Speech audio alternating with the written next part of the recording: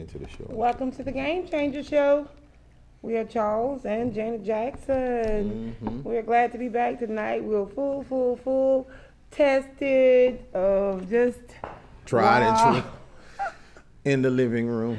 Yes, indeed. I don't know about y'all, but this has been I was talking to the Lord before I left home. I said, God, the warfare is so intense. And then I could hear one of the teachings I received not too long ago that the warfare is in the mind. Okay, well, what am I thinking? What am I thinking about? I just had to start literally applying and pulling down the word. I know it's not a formal opening meet and greet, but we were already into a discussion when the show came on, actually. But if you have family and friends that desire to keep up with us on this show and they cannot connect by your local cable networks, we will give you our U channel station, and it is youtube.com/The Real Game Changer. Again, it is youtube.com/The Real Game Changer. Y'all are more than welcome to send that link out and have someone listen what the Lord is saying about His grace and how His manifested glory is trying to overtake us. It's trying to come in. It's trying to push all that negative stuff out. It's trying to get it out the way. It's trying to get the church in a liberated state for worship. And before we can do that, there are some hindrances that have to be removed. Those things that's blocking, that's been an obstruct, a barrier, just don't want to move to hinder the assembly. So that's what we're talking about tonight as well. Thank all of you, our viewing audience that love on us when y'all see us out, and wherever you are, we just thank God for keep allowing us to do what we do, because truly it is not us, not at all. We always want to be transparent. It's life. You live life and you try to live it the way God have ordained for you to live. However, we don't always hit the mark. Wait a minute. You might. I don't always hit the mark. Let me change that. But anyway, we're going to get on into the teaching on tonight. We're praying for our youth. We're praying that they are continuing to have a safe summer, praying for them as they get ready, prepare the teachers to go back to school, the administrators. We are praying for you. We are praying for the parents, for those parents that's in need. By the way, we are having a back to school outreach coming very shortly. We'll keep y'all posted on that. And also, we want to encourage our viewing audience to call in. Hey, I know y'all say, I don't want to distract him. That's the main thing. Well, I don't want to stop him. I be trying to hear what he's saying. But we need you to call in. Let us know. Give us your comment. Make your suggestion. Give us your questions. That's what it's all about. So I think I've, did I go too long, baby? Look. No, you didn't go too long. And I'm sitting here on the studio, on our new little, I guess, it's nice set furniture that I'm trying to get used to. It's a little bit lower than what I think we have with our other piece of furniture. Anyway, this is we were talking about right before the show started. What we were talking about identity. We were talking about how identity has a lot to do with whether or not I'm opposing myself. Yeah. Yeah. See, the Bible tells us in 2 Timothy 2:24 that the servant of the Lord must not strive, but be gentle, apt to teach, instructing those who oppose themselves. So watch this. So the servant has to realize that the one of the biggest challenges people have is they're working in opposition to themselves. Okay, so identity is only when I don't know who I am.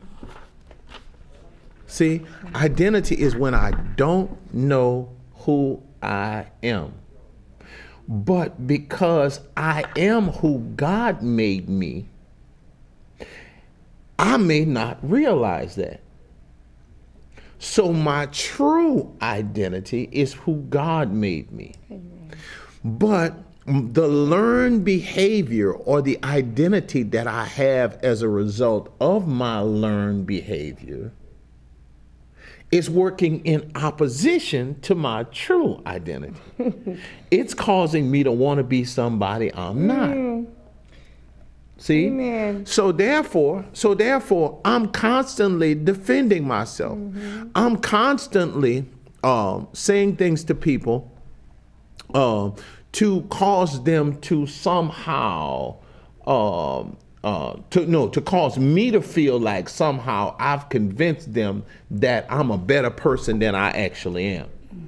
The only time that becomes on the forefront of some person's mind is when they don't know who they are and they don't want you to know they don't know who they are. So they try and convince you of what they could try to convince themselves. That's true. Right. But a person who knows who they are, they don't care what you think. That's right. Amen. They're not trying to convince you. They know, and they could care less what you think. Yes, indeed. That's a person who is sure-footed. Amen. A person who has a sound mind. Okay. Not sure why the Lord had me get on that. Yeah. But that's one of the things that I find a lot having to deal with a lot. How some guys portray themselves to be much more accomplished than they are. They want you to know that they're running this or they're running that or they over this or they over that, and really that's just an indicator of a deeper deficiency, or the need to convince you somehow that they have significance in an area that they may or may not even have. Cool. Hindrances to the assembly. Going back. Can I say something about the word sound that you just talked about? You said God is calling people who have a sound mind. Right. You know, that was part of what we talked about last week on the show, the word sound. G5198 says, of Christians whose opinions are free from any mixture of error, of one who keeps the grace and is strong, to be uncorrupt, true in doctrine. Okay, uncorrupt. Your true identity is uncorrupt. Right, exactly. But you're learning an identity from the world system that is working in direct opposition to who you really are. See, who you really are is God-given. Yeah. The world is anti-Christ, which is the opposite of what's God-given. Amen. So the world wants to institute, it wants to implement an identity in you that is something other than your true identity. So now, what do we do with that? What do we do with that? Okay, so now, on last week, we talked about, you said sound, we talked about sound mind. I know we talked about quite a few things. It was more or less like a review. Right. And if you like, you can go back over just a few of the things so we can get back up to speed, or get the audience back up to speed. Okay. I don't think it's necessary to go back through the word. Well, maybe so. Hindrance was a noun. It's a noun. It's a thing that provides resistance, delay of obstruction to something. Assembling is a verb, to gather together in one place for a common purpose, and we talked about that. To go into identity a little bit, in order for us to not allow those hindrances to keep us from doing what God told us to do, we got to know who we are, which threw us off into identity, which you were just talking about. Right. The hindrances are, okay, those are those two words. Do you have any other notes from that from last Thursday? Do you? If you don't worry about it. No. Okay. All right. So, but we remember actually came from the outline that you taught from when we were at, right? So that was our notes. That was our guideline, okay? And so we talked about synonyms. We talked about Jeremiah, before I formed thee in the belly, I knew thee to be a prophet unto the nations. We talked about had God ordained Cyrus? Right. Had God ordained Cyrus? I'm really just not understanding that at all. A chosen generation. We talked about it being we being a first chosen generation, a royal priesthood.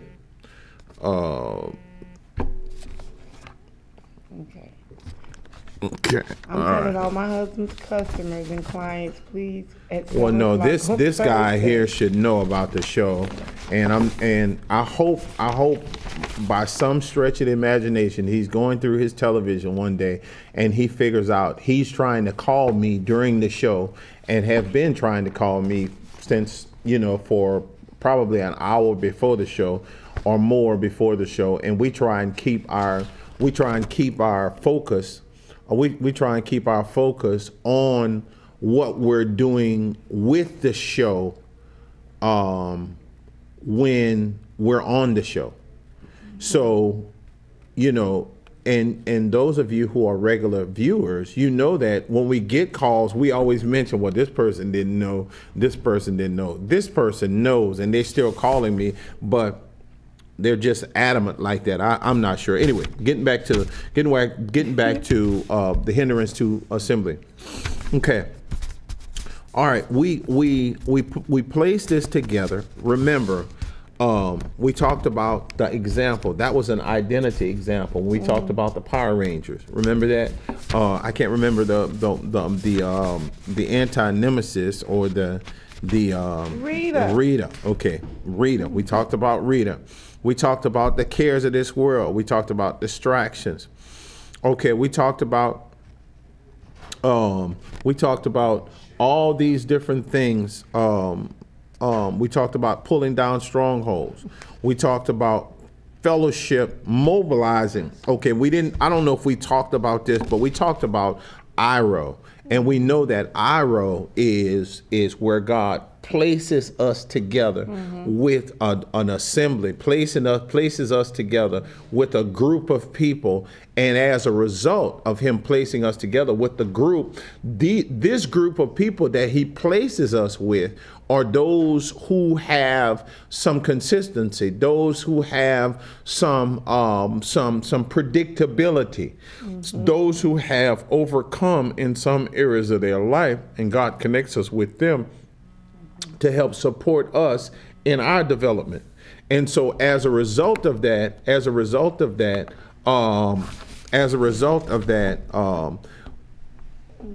we are put in a position where we allow God to produce more fruit in our life. We talked about that. We talked about the fellowship. We talked about how that IRO moment is one in which everyone is learning. It's one in which see, how can I say this? It's one in which it's one joint supplying to the effectual working that's in every part. So everything that's connected is being fortified. Everything that's connected is being nourished.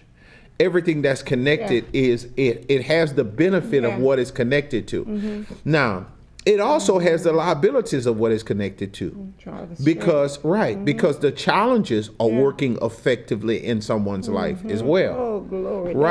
That's right. So all those things, the challenges are effectively working in someone's life. When you look at Ephesians 4:11 through 16, I'm not sure if our producer is in the actual control room, but I will show you this. Let me see. Yeah, I see him. I will show you this. If he's in there, he'll pull it up. Say it again.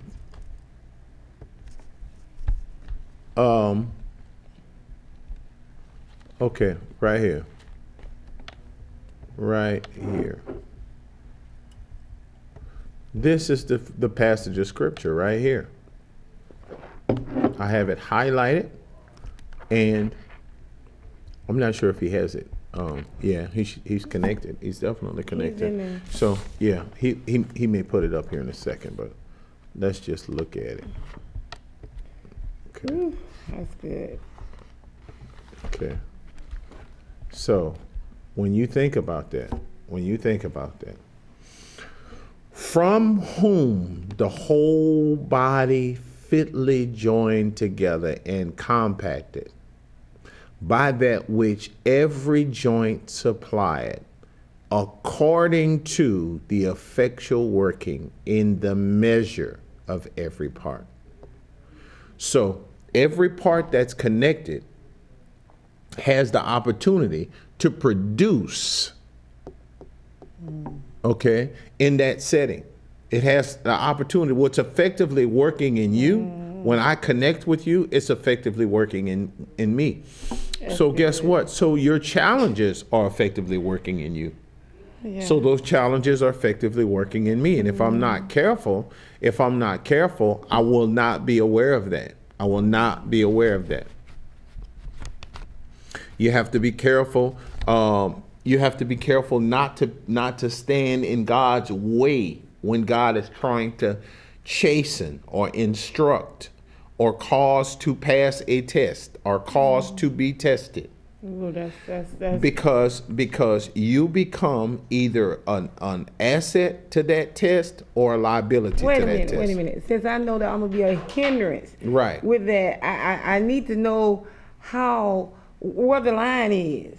Well, am I helping them, or am I in God's way? Okay. Well, the way that you know whether or not, the way that you can get some idea, of course, prayer is the best way to do it. Prayer and having an effective relationship with God, where you can hear from God and God can tell you exactly what it is He's doing. But another way is if you see the same test over and over and over again. If you see the same test over and over and over and over and over and over, it's not because they don't have the potential to pass it. It's because they're not wanting to pass it, or they're not wanting to give up whatever it is God is asking them to give up to pass it. So as a result of that, they keep going through that test over and over again. Well, if it's a financial test, like most of the time it is, what's going to happen is God gives them, God provides seed to the sower and bread for your food, right? So, and God is able to meet all your needs according to His riches and glory. So watch this. So God gives them a job to pay their bills, to be able to buy food, to be able to take care of their necessities. But instead of them focusing in on those things, they focus in on things that are not relevant to that. And so what ends up happening is he dwindles down. So next time you get just enough for that. Because he's trying to bring you to that place of maturity. No, because he's trying to bring you to the place of, he's trying to give you the place of dependency. See, dependency, dependency comes when you understand, beloved, I wish above all things that you prosper and be in good health, even as your soul prospers. Well, my soul prospering means my mind, my will, and my emotions prospering. Well, how does it prosper? You know what's the best way for it to prosper? Depend on God. Amen. Depend on God. So my dependency upon God, okay, my dependency upon God is going to mature me. Because there are certain things that I know that I shouldn't even, I can do without. Right. Absolutely. See, look, let him that stole steal no more, that he may provide for him that needed. Well, if you were stealing, and you got that word, and God said, look, work, let him go find a job to provide for him that needed. So if I have a job, shouldn't I be providing for him that needed? So some of this stuff that I'm spending money on, that I don't need to be spending money on. God is trying to train me to think about somebody other than myself.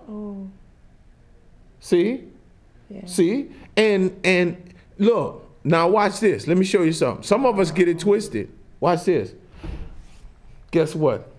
I'm thinking about you. But you know what? I want you to have this blouse. So I bought you that blouse. So am I really thinking about you? No, I'm not thinking about you. Thinking about what you wanted me to have. Yes, yes. But see, that's how some of us. I might not even like the blouse. Okay. That's how some of us. That's how some of us convince ourselves that we're giving, that we're not selfish, that we're not stingy. Wow. That's how we convince ourselves. Well, I gave them what I wanted them to have. Well, how about giving them what they needed? Oh, that's a stinking hindrance right there. Yeah. How about giving them what they needed? Well, see, the hindrance is first of all the mindset, because I'm in lack and I want you to co-sign on my lack. That's really what I want you to do. I got a deficiency, but I just need you to just agree with me right now. No. No. I just need for you to agree with me that, guess what? I'm gonna stay in the deficiency. Because let me help you. Let me help you. Okay, watch this. Okay. The reason I'm gonna stay in the deficiency is because the first thing is God wants me to manage that so he can prosper me more. Amen. So he starts out meeting my needs. Then once I have faith that he is going to meet my needs, then he can what? Then he can give me abundantly more than what I need, because he knows that I'm going to do what with it? I'm going to help him answer somebody else's prayer, right? So he gives me just enough to start out with. Just enough. Okay.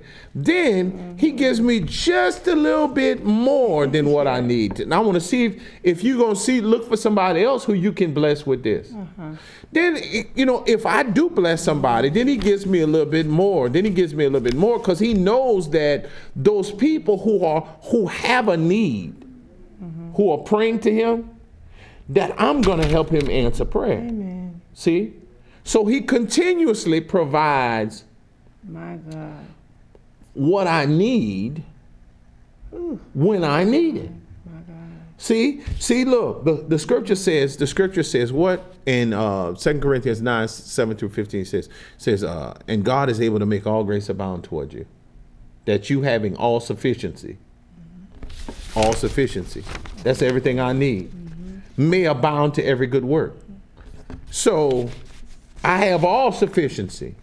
So what's the good work? The good work is to help God answer prayer. Yes, indeed. So watch this. So look, grace calls grace to abound, that you having all sufficiency may abound to every good work. Now he that supplies seeds to the soil will also provide bread for your food, and multiply the seed sown. So all sufficiency in all things, so I may abound to every good work. What's a good work? Good work is a God work. What's a God work? Keeping true to his word. What's the focal point of prayer? The focal point of prayer is to agree with him, with what he said I'm supposed to have. I'm in agreement with him. I come into agreement with him. I put him in remembrance. So the good work is the God work. God work is keeping the promises. To keep the promise, there has to be a request and there has to be a supply. Well, the people who he's wanting you to be all sufficiency, or to the people who he's wanting you to have all sufficiency for are the ones that's praying to him for their needs to be met. Well, if he can trust you with all sufficiency to where you can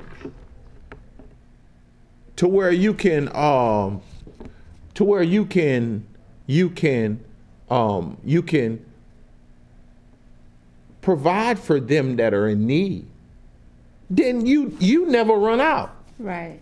You never run out. Consistent. But see, now just think. If that includes money, and you take the money that he's giving you to help supply the needs of the, you take that and you go blow it. Every time. You hadn't learned to be dependent upon God. You hadn't learned to be a co-laborer with God. So why should God invest into a company that's losing money? Because that's what you're doing. That's right. You're losing money. Absolutely. Okay? So think about that. She flirting over here, y'all. Telling on you. So now, think about that.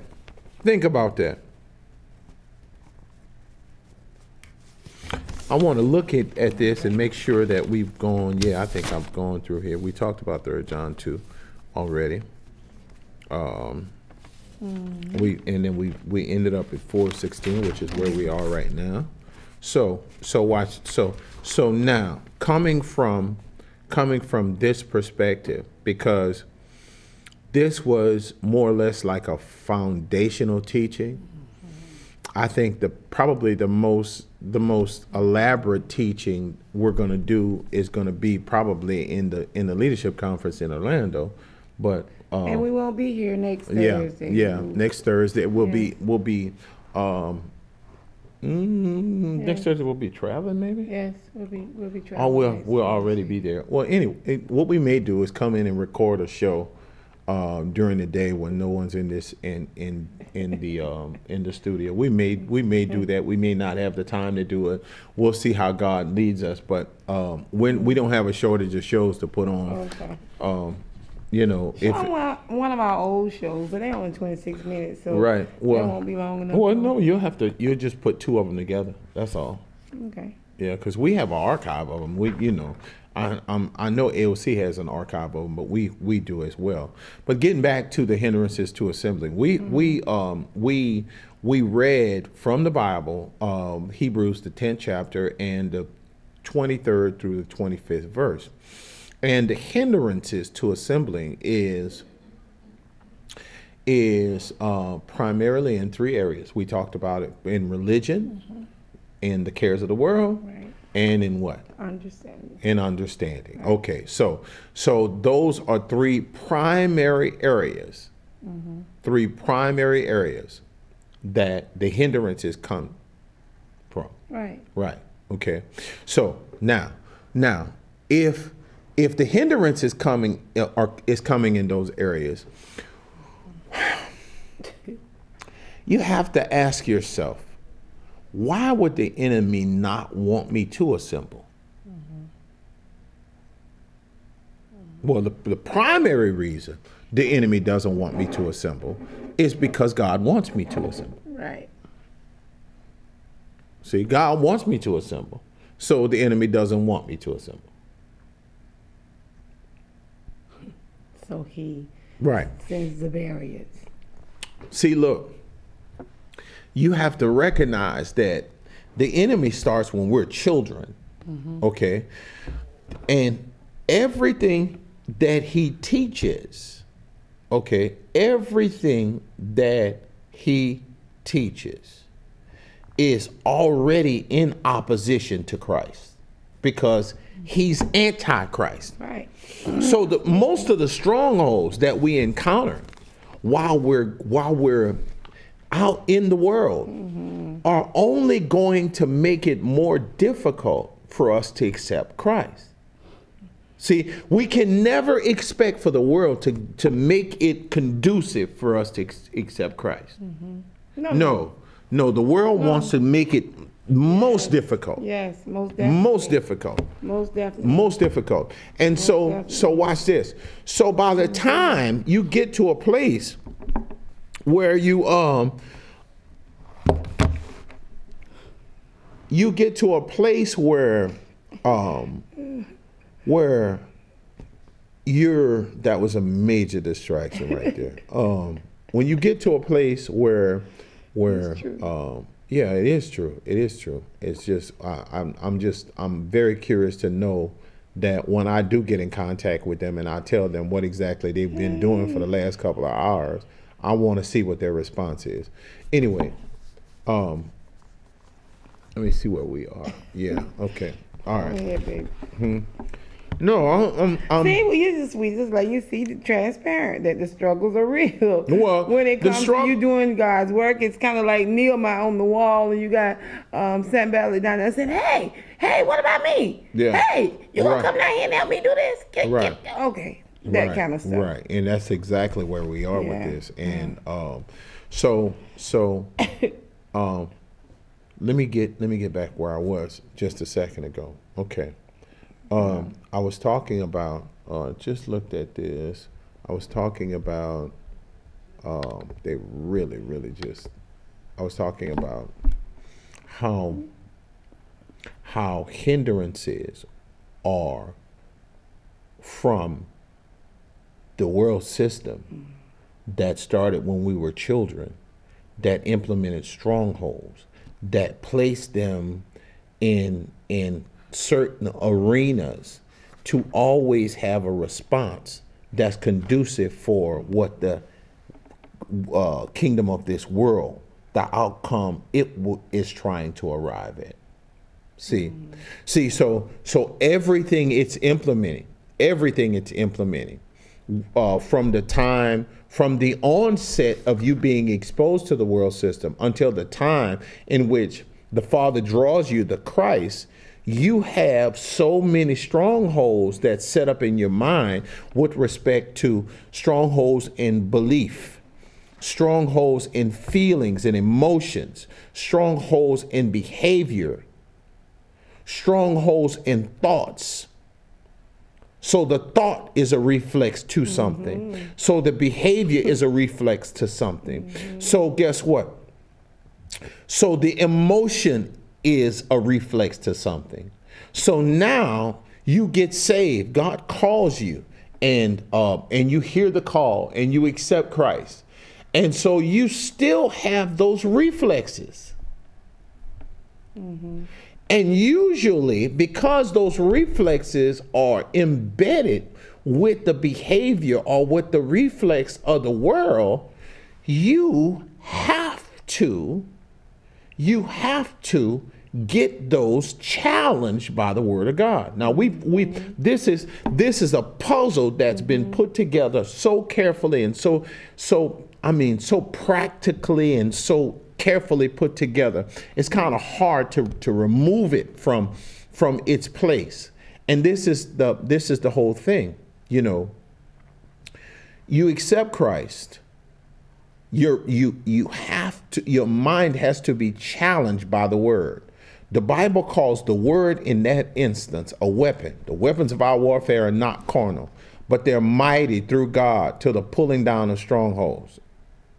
So watch this. So we identified the Word being called a weapon.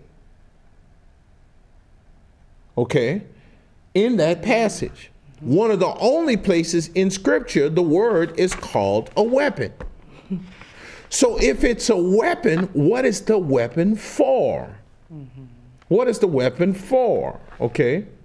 Now, persecution and tribulation arises for the sake of the Word. What word? The word that was sown. Well, why was the word sown? So therefore, it can be determined whether or not you're in a position to believe God or to hold on to those strongholds that's been placed there by the world systems over the years. So the word is being sown, so therefore it can show you that what you believed before was a lie.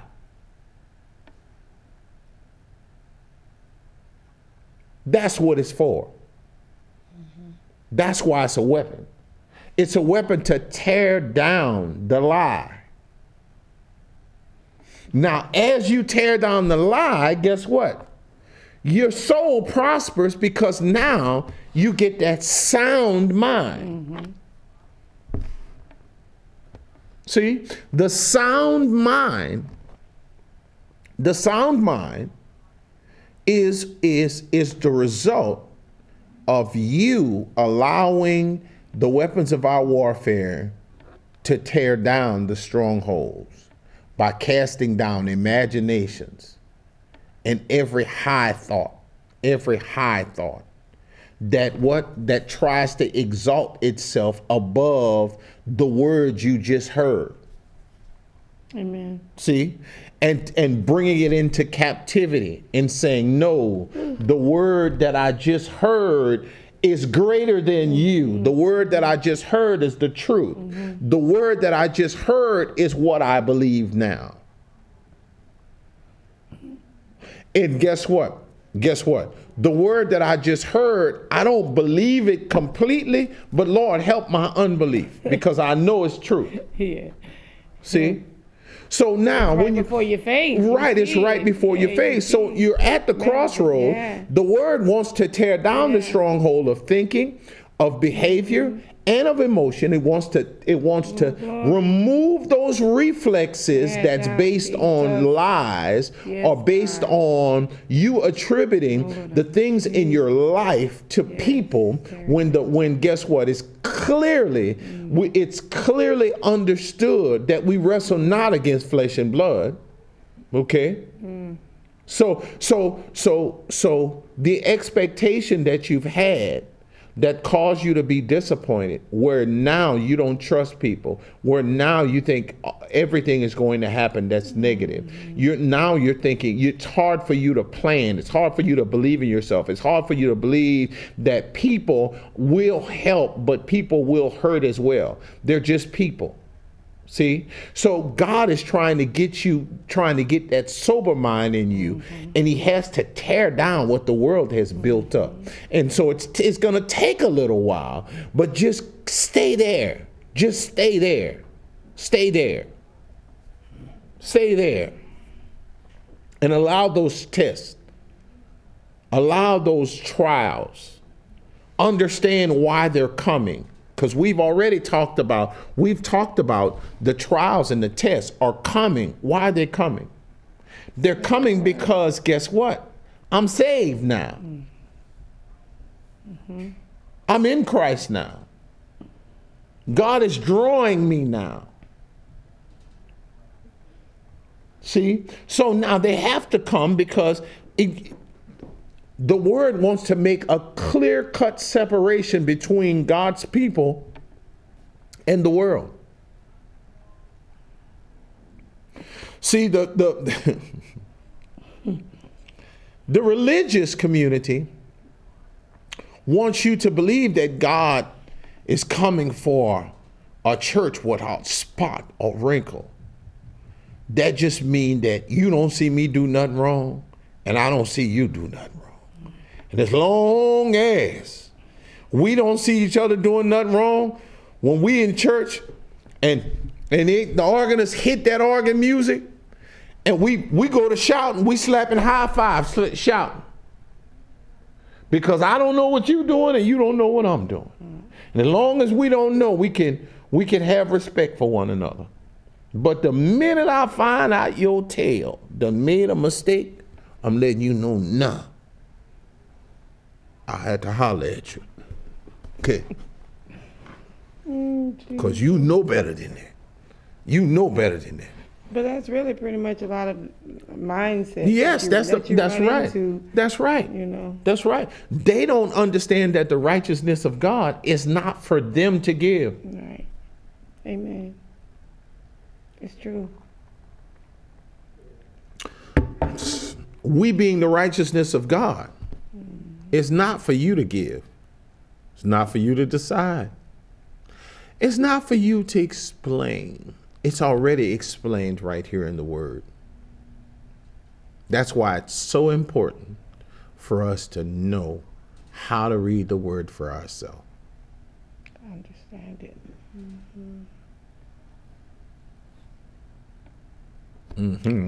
We're going to be very, very clear with that. Thank you, Holy Spirit. Yes. So now that we have landed somewhere, today, all I can say is that in the studio, we've had multiple distractions. We've had all types of things before we came here. It was all kind of things jumping off. So all I'm saying is this. Look, when you get saved, all those strongholds that's in your mind, you know what? God is more serious than you are. Way more serious than you are. And he will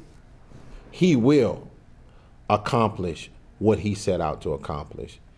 He brought salvation by his own arm, the Bible says.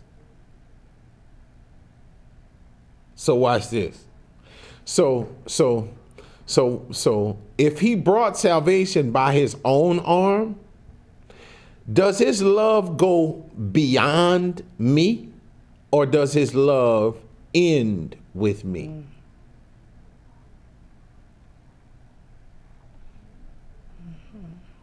Because if he brought it by his own arm, that's a decision he made from himself. If he brought it as a result of my need, then it's based on me. But see, he was so certain he wanted to do it all. Glory. The word is settled in heaven. Glory. The word is settled in heaven. So the word spoken was spoken in a millisecond. Faster than the speed of light. A complete and total thought.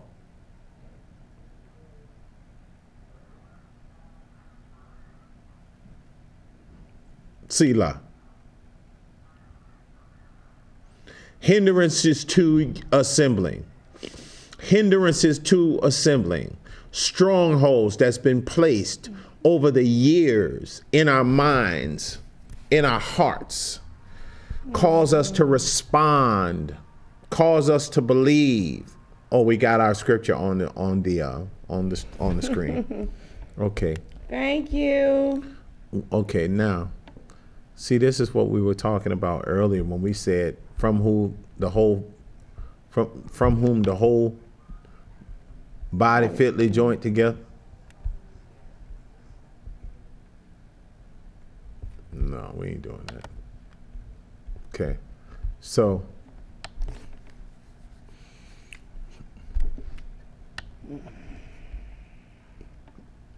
now this is what I wanted to talk about. Remember when we first started the show, you said you gave the definition for a word. Which word was it? Sound. Sound. Okay, go ahead. The word was Talk sound. about it. Okay. The word sound. The Greek letter for it is G 5198 Hygianio. Okay. For you scholars, that's Hygiaino. Of Christians whose opinions are free from any mixture of error, of one who keeps the graces and is strong, to be uncorrupt, true in doctrine. That's the definition for sound. For sound. Now look at this. Which is a verb. Look. Now look at this. This is what this statement is making in Ephesians 4:11. I'm sorry. Ephesians 4:14.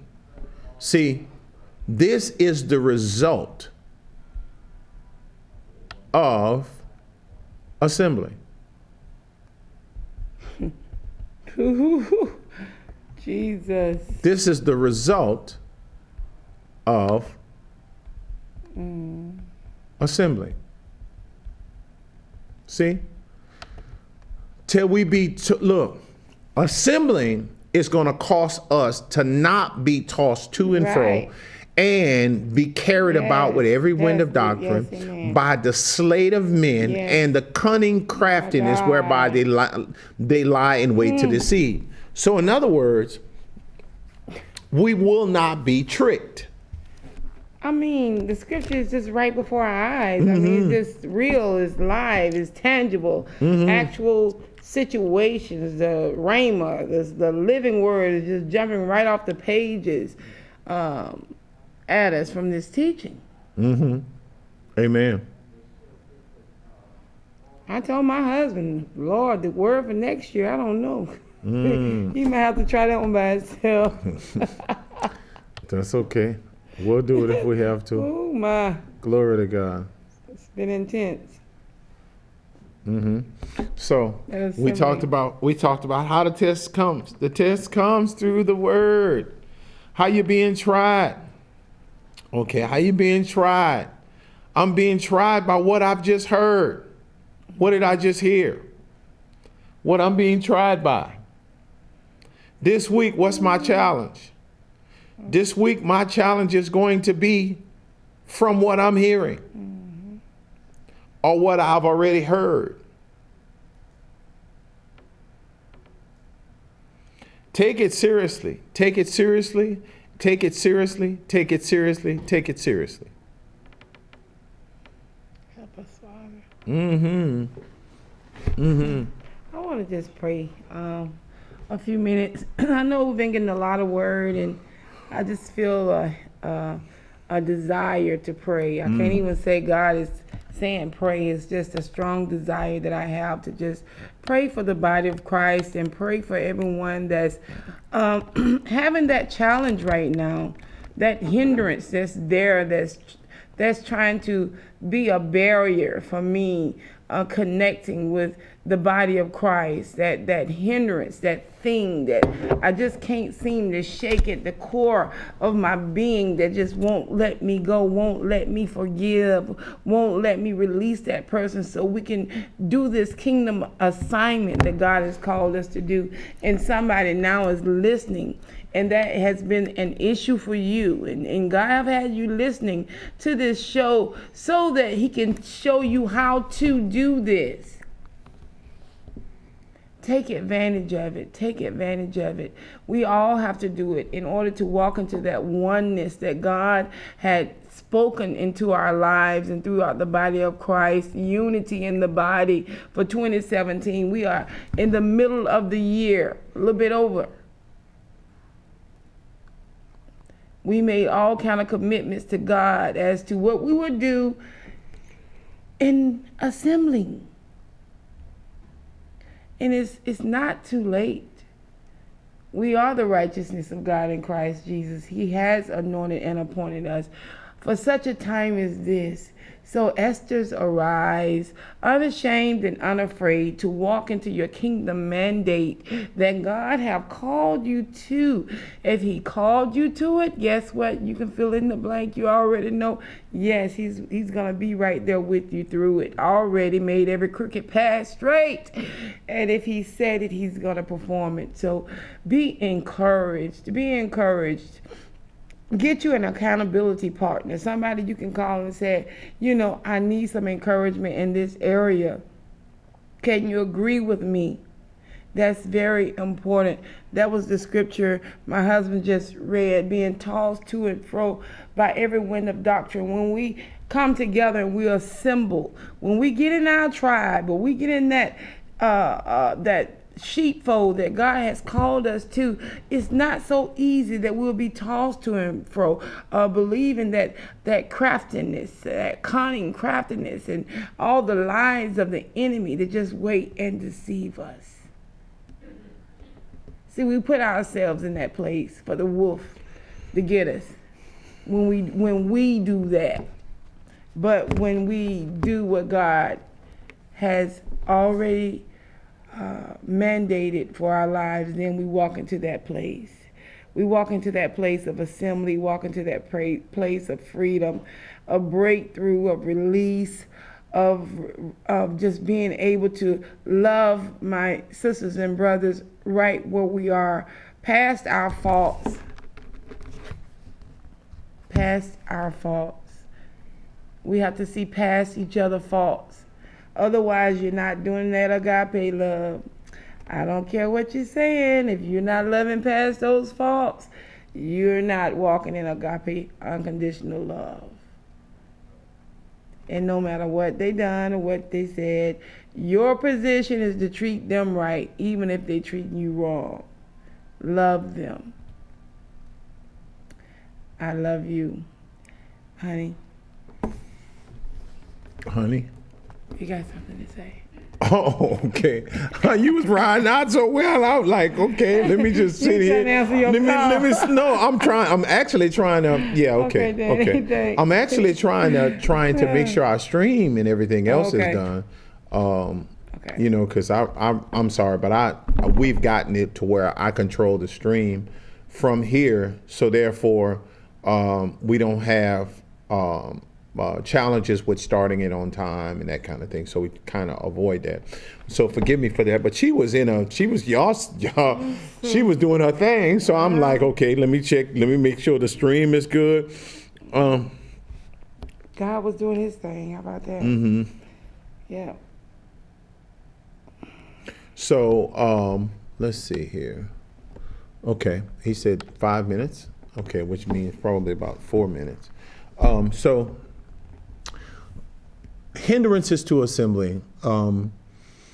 Let's see. We have one more Thursday, and that's the one that we're going to be leaving on. So 9 times out of 10, the next time you'll see us on the show will probably be in the first part of the first third of Thursday in August, or let's see, 27. Yeah, it's going to be like August the 3rd or something like that. Let's check the calendar. Mm-hmm. It is August 3rd. Mm-hmm. Okay. So on that date, we'll get back into the more structured presentation, because we started out with religion. We talked a little bit about understanding, and then we talked a little bit about scares of the world, right? But what we'll do is we'll pick one of those and we'll spend maybe an entire show just on that particular arena. We did that already. Yes. Huh? We did that, didn't we? No. We broke it up. Yeah, we broke it up because it was like part of this show, part of that show, part of this show. Because a lot of times we address other topics. You know what? We should do a slideshow of all the different shows one day. Just put together a little excerpt from when we started for the people. Well, yeah, that that's probably why the Holy Spirit asked me to start watching these shows probably about 2 months ago. Start watching the old shows, start watching them, check them out, seeing what you said, what I've said through you, that kind of thing, and really just mine the gold. You know, take the gold out of that, to get the gold out of that. Okay.